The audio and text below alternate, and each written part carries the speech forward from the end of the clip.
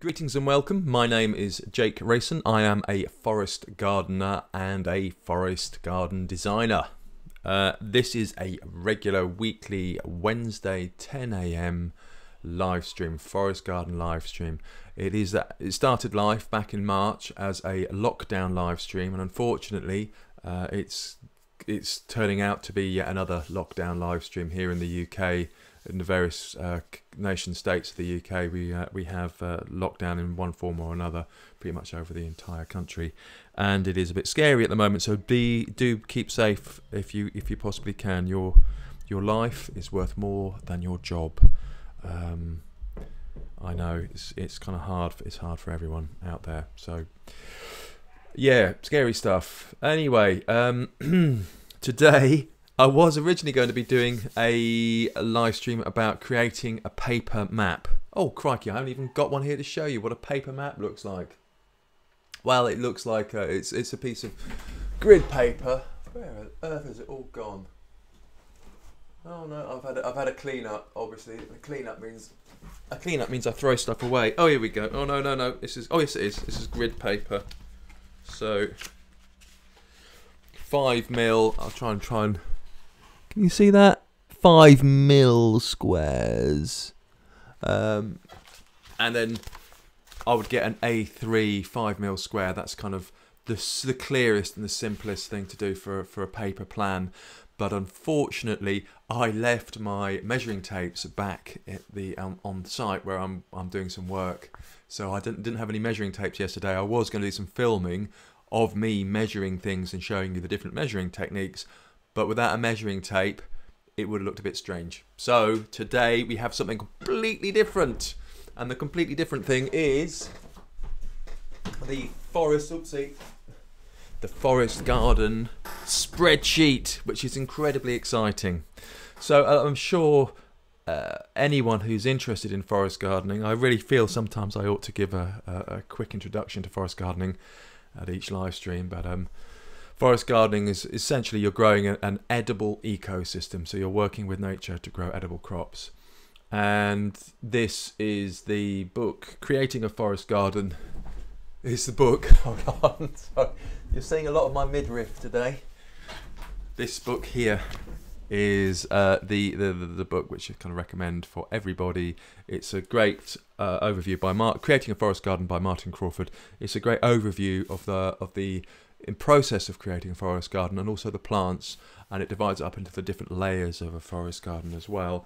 So it's a fantastic book, and I've used it a lot, and it's a really good start. So there's lots of very exciting plants in there, but it's like everything. One of the things I've found starting out with forest gardening is and not coming from a gardening background either, is that there's just so much to learn. There's so many different plants, and I think it's really useful to be able to see all the information in one place. Now, another website that I recommend a great deal is Plants for a Future, which is an online database of useful plants set up by Ken Fern back in the day. And this is it's a really fantastic resource if you want to look up a plant. It's great. It kind of gives you all the information about the plant. This is Mashua, and you can search for stuff online. You go, oh, Mashua, and it gives you the details, and it's great. So I actually got some Mashua. This is from Alison Tyndale at Backyard Larder. I think she gifted me some Mashua, or did I buy them? I can't remember. But anyway, they're massive. They're like nasturtiums. They scramble like nasturtiums, and they're actually a really nice plant. And you can eat the leaves as well in the salads. And is that going to go in focus? Can you see that? That's the Mashua. So it's they're kind of like, kids say they look like maggots or willies, but. But there we go. And I've started cooking them. I wasn't hungry really, but I shouldn't really have cooked them when I wasn't hungry, because they're all right. They're a bit lighter texture than a potato, and a bit bitter. There's a slight bitterness. Alison kind of recommends frying them, so I'm going to fry them with some cumin and see how that goes. But anyway, so this is the website, Plants for Future website, which is great, which is really, really good. But it's quite tricky sometimes to see. You want to search for certain things. It can take quite a long time to find information. So what a chap called Olly Boon via the Forest Garden UK Facebook group suggested that he was going to start creating a spreadsheet, which is kind of funny, and said, would anyone else like to forestgarden.wales spreadsheet.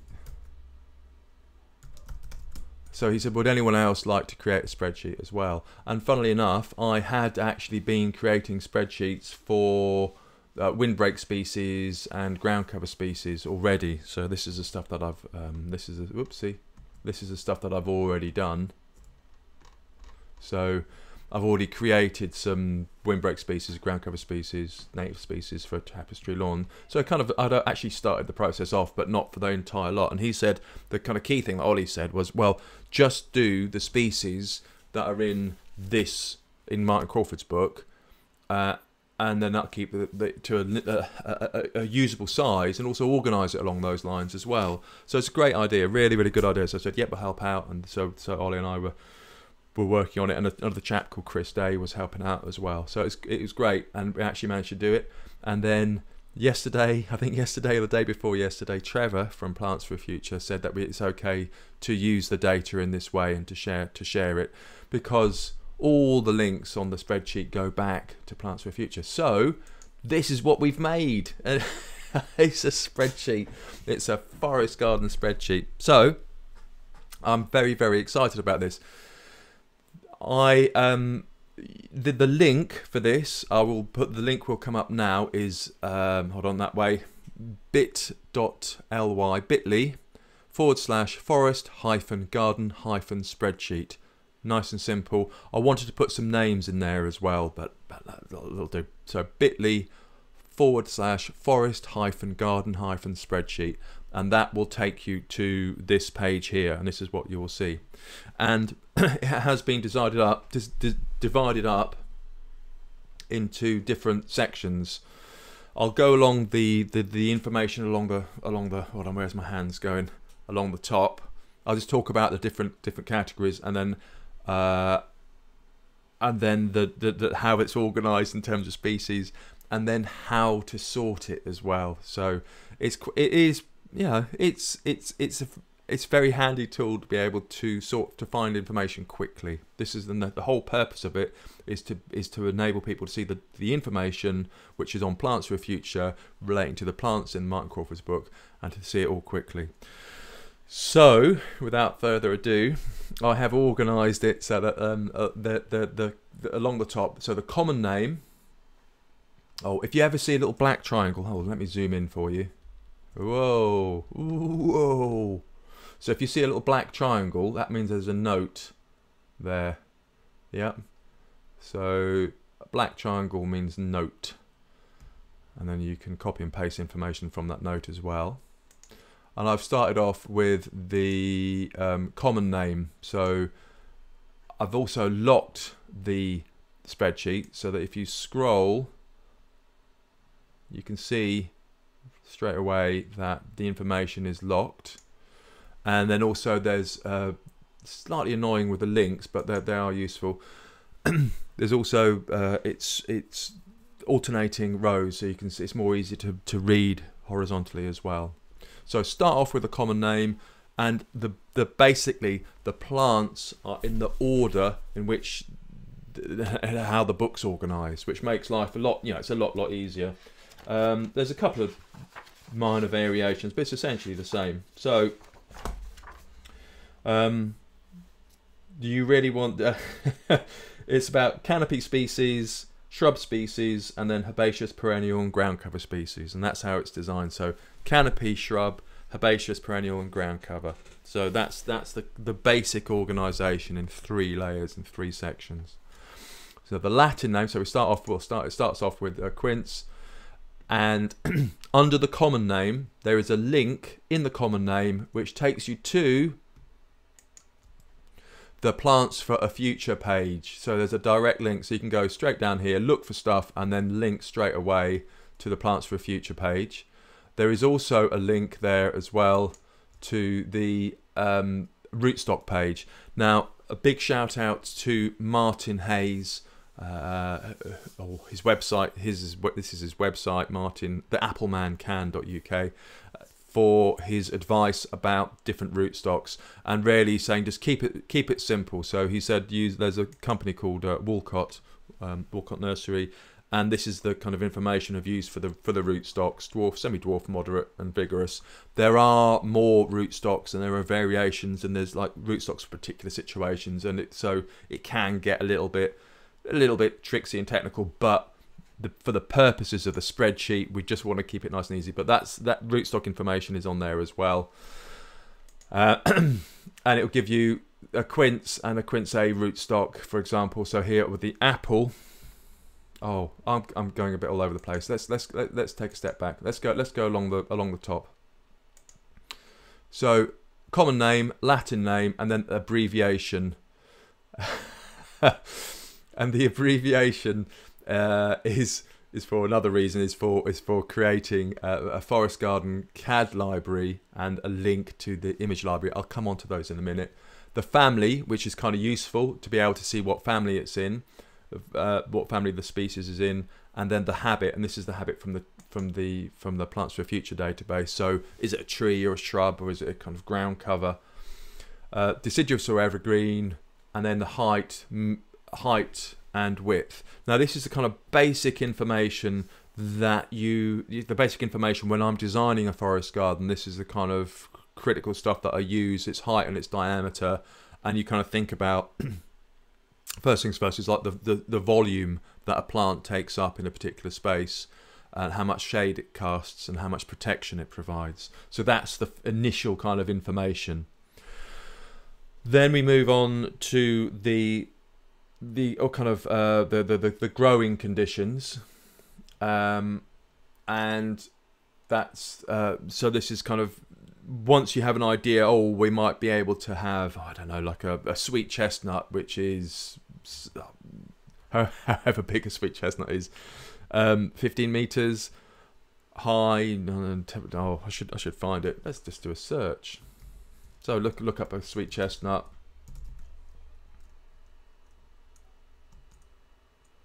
Castanea sativa, and it's 30 meters high, 15 meters diameter.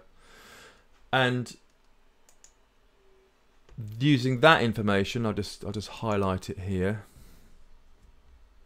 Using that information, 30 meters high, 50 meters diameter. So I know, okay, it's a big old tree. Put it to the back. It needs full sun. Well, hold on a second. It's a big old tree, 30 meters high, 50 meters diameter.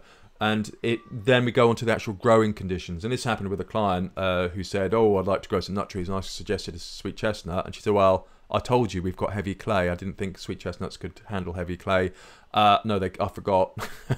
And no, they can't. They can't handle heavy clay. So this is where the conditions, the type of soil that you have. Oh, it says it can handle heavy clay here. Anyway, point is that you look up the conditions. Light for the soil type, whether it's light soil, which is a sandy, medium soil, which is loam, and heavy soil, which is clay. That's quite funny actually, because in a lot of places I've actually read, there will be, a lot of places I've read Martin Crawford's book on trees. Sweet chestnuts can't handle heavy clay, so that is probably something which needs to be amended. There we go. So there will be anomalies along the way, but you get the idea. And then the shade, how much light does that plant require? So these are the conditions, the growing conditions. So shade is, I'll just zoom in for you. Let me pull this up here, and then zoom in. Oh, here we go. And the shade is shade, part shade, or full sun, and that's the I can edit that as well. So that's the information about S is shade, P is part shade, F is full sun, and you get the idea of how much sunlight. So that's one of the critical factors: the type of soil that the plant requires and how much sunlight the plant requires and can handle. And then the moisture, D, M and W, dry, moist and wet.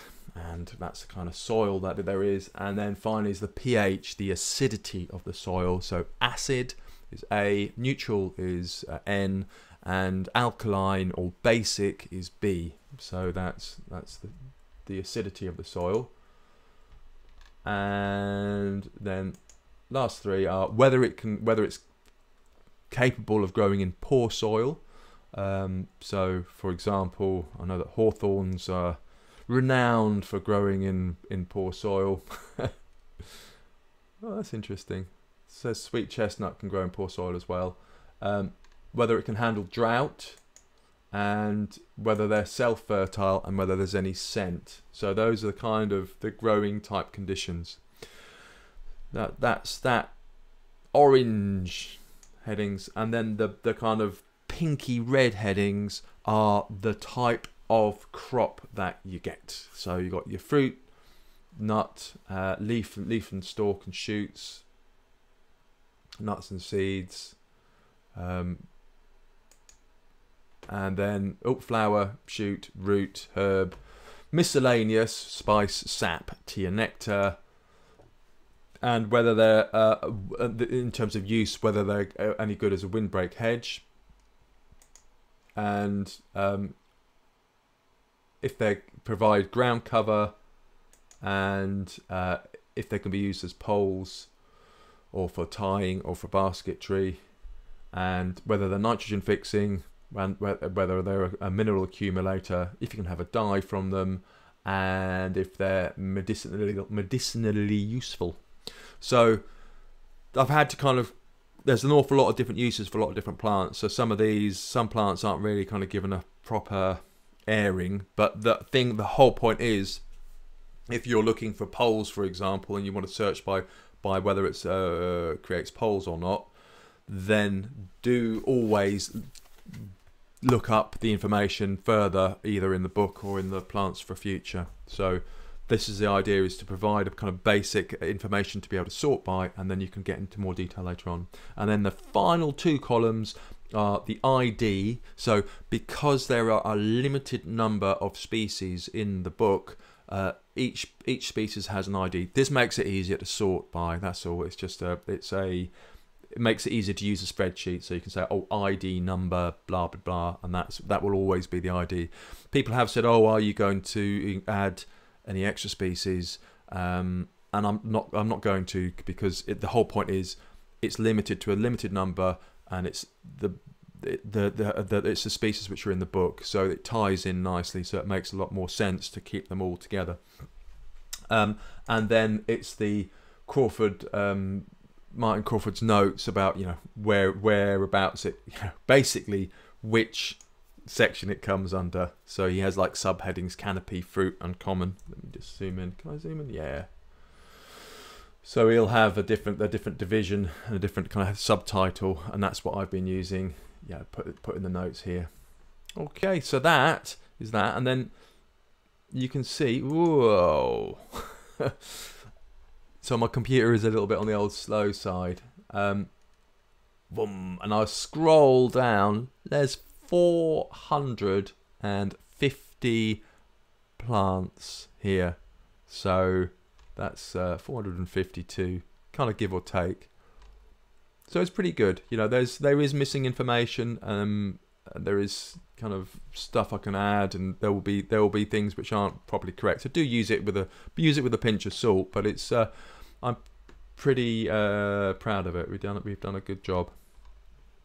And now they actually, okay, very quickly then, just quick look at the rootstocks, and let me github.com.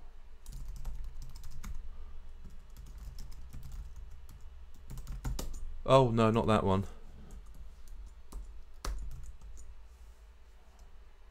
Okay. So I just want to very quickly, Forest Garden gallery.uk. So there's two other things I just want to very quickly look at. Is the rootstocks.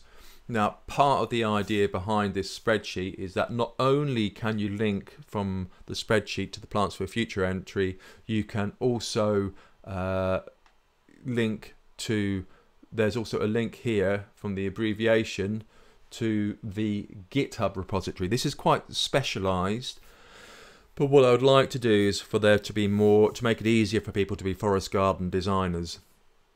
And for people who are interested in taking this route to find out more about using CAD, part of my plan is to create a course for forest garden designers using CAD, but that's kind of down the line really. And to that end, I have created a library of trees. So you can see here, there's it's just a circle, which is the diameter. It has the abbreviation of the tree, and then the full name of the tree, and the height and the diameter written down. And if you use CAD, you can then, it's kind of nice because you can use different layers. I'll just show you here. You can use different layers to toggle the visibility of the extra data so it doesn't get too crowded. So you have a nice load of circles on there. And the whole idea behind this is you can say, okay, I want to plant, these are the trees that I want, these are the plants that I want, and you can put everything down on the CAD design and copy and paste it. So it just reduces the amount of work that you have if you're using CAD to design your forest garden. This is, I know, a little bit niche and a little bit specialist, but it's there. And then the other thing, that's under my old web design moniker, Grow Digital. This is the Forest Garden CAD. So yeah, that's ongoing. That will be added to bit by bit, but that's freely available. And then the other thing that we're slowly working on is adding links to the Forest Garden Gallery. So for example, this is put together by a group of lovely people from the Forest Garden WhatsApp group, and it's the same thing, the organisation of, well, I'll show you here, forestgardengallery.uk, and it's organising all the plants exactly the same way. So each of the plants will have an entry, and it's organised along the same route. So you have canopy, shrubs, herbaceous perennials and ground cover, annuals, biennials and climbers, and those are the kind of 4 categories. And then you go in and it's divided the same. So you go, oh, fruiting trees, oh, quince will be here, quince is at the top, you can see there, and then it's the same, it's the same for the same order as it is on the spreadsheet. So that makes life a lot easier. And there is a link here, so you can then say, oh, fig, click on the link, kaboom, it takes you straight to the fig. There we go. So yeah, that gives you extra information, and then you click on the image and you can say, oh, this is what a fig fruit looks like, and it has the original image here and has a bit of text there, and then you can use the image. All of the images in the Forest Garden Gallery are Creative Commons, and they're free to be used for non-commercial purposes. So that's how they're chosen. So there we go. So there's 2 extra things which are kind of backing up all this information, backing up the information in the spreadsheet, is the link to the Forest Garden Gallery and the link to the Forest Garden CAD library. For most people, the Forest Garden Gallery is going to be the more interesting one. Oh, cool! I haven't done any of the chat at all, but I haven't got time really, so I'll do that at the end. And then finally, sorting a spreadsheet, because I'm sure you're dying to know what's the point? What is the point of all this? So the idea is that you've got a site. Oh, I've got a great example. So for example, I've got a site where I'm doing an eco homes job, and there's a northern bank, and I want an evergreen. Well, actually, it's kind of not a very good example because the one I want isn't here. Anyway, I want an evergreen hedge as a windbreak. And I want that about 3 meters high. Yep. So I haven't actually done this. This is just like flying by the seat of my pants. What you do is click here on I'll just show you that. First thing to do is to click on the top left hand corner of the spreadsheet, and that selects all the cells in the spreadsheet. And then we go data, sort range by, sort range, and it says sort range. Now, I want something which is windbreak, and then I want to sort it by whether it's deciduous or, will this work? Evergreen. Kind of interesting actually, because it's interesting to use it in different ways and see what comes up. Oh.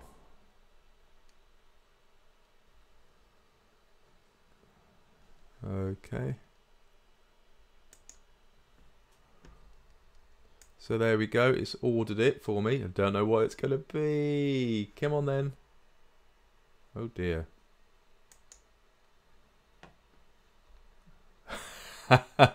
Oh, it's a bit slow. Sorry, my computer is really, really slow. Come on, computer. Okay, so that's the windbreak.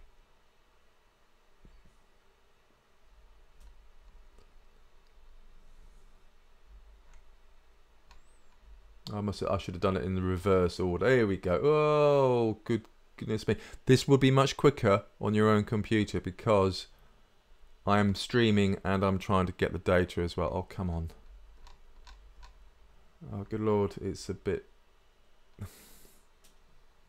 Okay. And then if we just go over here.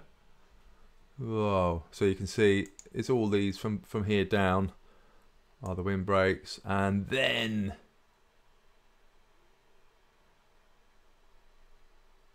oh, not that one. Sorry, it's really, this does not make good live streaming, does it? Windbreak. Oh, come on, computer. I am actually trying to scroll. There we go. Whew. Oh, it's painful. It really is painful. Here we go. So you don't know if you can see that. Windbreak here, they're all checked, and then deciduous over here. Go on and give it. No, you're not going to say I. And that's deciduous. This column here is deciduous or evergreen. Okay, so now you can see you've got the checks on the right hand side, which are the windbreak, and then I can see which ones are deciduous and which ones are evergreen over here. So now I can say, okay, well, 3 meters high. I might. We've got evergreen at the bottom. And you could say 3 meters high. Well, Ebbing silverberry, which otherwise known Elaeagnus. What the hell is it called? Ebbingii, X Ebbingii. That's 4 meters by 4 meters. There's New Zealand flax, which is 3 meters by 2 meters. There's Darwin's barberry, which is 3 meters. So evergreen hedges, I've got a choice of about 3, which are around about the 3 meter mark. Evergreen, windbreak hedges, hedge plants. Okay, so that's, you can see what I've done there. So Ebbing silverberry is 1. It's evergreen. It's 4 meters. It's a windbreak. Darwin's barberry is another one, and you just use it like that way. You can sort stuff by by its function, or you can sort stuff by its size, or whether it's deciduous, or whether it's fruit, or by its family, or what soil it likes. And this enables you to do that. So this spreadsheet enables you to sort stuff kind of really easily, and a lot quicker, than I can show you because of the slowness of my computer. Oh, please, come on. Thank you. There we go. Temporary filter off. Okay, so click top left hand corner, top left hand of the spreadsheet. Click on data. Oh dear, it's so slow. It's so slow. Click on data, sort range, and then you can choose how you want to sort it. to what you want to sort it by. So you can sort it by any of the top headings. So that's really, really handy. You want a windbreak hedge, or you want a fruiting tree which likes part shade, or unlikely but possible. So you get the idea, or the particular height or particular soil conditions, or whether it's got scent or whether it's a nitrogen fixer. You get the idea. You can just sort by all these different things.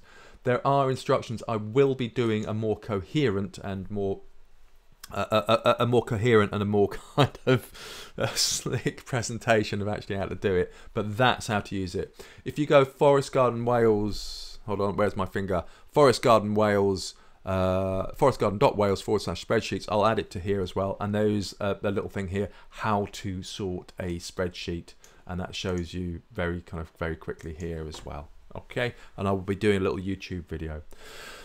There we go. That's half an hour. That's spot on. Thank you very much for watching. I hope that's kind of useful. So it's there's a lot of information to take in, but bit.ly/forest-garden-spreadsheet. That's a spreadsheet, and then you can sort that spreadsheet to find the plant that you want. I hope that's very useful. Okay, thank you very much for watching.